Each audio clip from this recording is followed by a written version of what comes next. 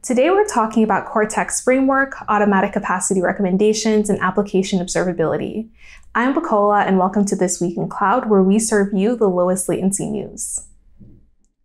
Google Cloud Cortex Framework helps you kickstart time to value to get up and running quickly with Google Cloud.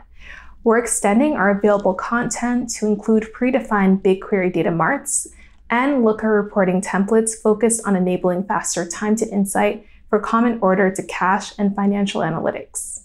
Customers have told us that by having the various lines of business data available within BigQuery, it opens up new opportunities to extend with other datasets to gain new insights and better optimize core business processes. Check out our blog for more. BigQuery already offers flexible pricing models such as on-demand and flat-rate pricing for running queries to meet the diverse needs of our users. We're excited to make it even easier for you to optimize BigQuery usage with new BigQuery slot recommendations powered by Active Assist. It's a part of Google Cloud's AI Ops solution that uses data, intelligence, and machine learning to reduce cloud complexity and administrative toil.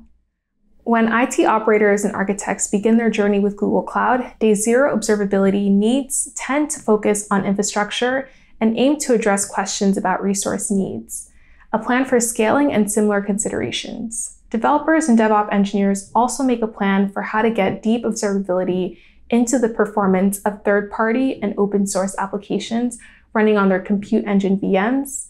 That's why we recently launched a dedicated UI under Monitoring Integrations that guides you to the available integrations that may be a good fit for your fleet, automatically installs relevant dashboards to help you get value faster, and shows you the integrations that are live on your VMs. If you want to read more about these announcements or see the full list, check out the link. Any thoughts or ideas? Leave us a comment or tweet us. We'll see you in the cloud.